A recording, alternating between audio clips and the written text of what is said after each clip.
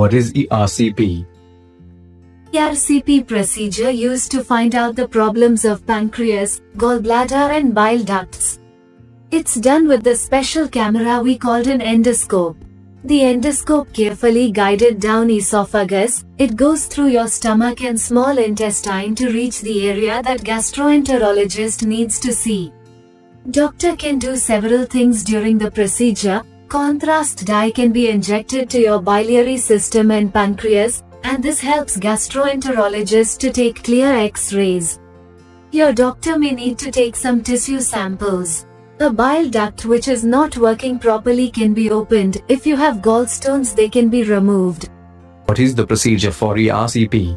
Local anesthetic spray may be applied as a spray to your throat to numb the gagging. Your vital signs closely monitored throughout the procedure.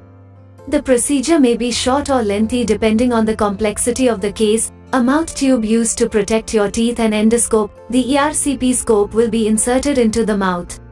Pass through the esophagus into the stomach and duodenum. Air is insufflated to the standard duodenum and allow visualization. Once the scope is in the duodenum, the major papilla is located.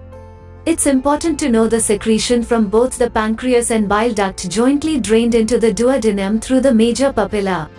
A guide wire and catheter are inserted through the opening of papilla to gain an access to the pancreatic or bile duct depending on where the disease lies. Using fluoroscopy, which is combination of an X-ray machine, guide wire and contrast dye injected by a catheter. The desired duct can be labeled and the doctor is able to identify the problem and provide treatment. If a stone is identified either in pancreas or biliary tree, it can be removed by cutting the sphincter muscle within the major papilla. This is called sphincterotomy. The stone is removed by pulling it out of the duct and into the small ball using the balloon to sweep and clean the duct. It can then pass out safely with the stool. If a blockage or suspicious tissue is observed, a sample can be observed and sent to the lab for analysis. In the pancreatic duct, when fluid collection stones and strictures are present, a stent will be inserted to bypass the obstruction or to drain the fluid. Once the obstruction is bypassed, the normal flow can be re-established.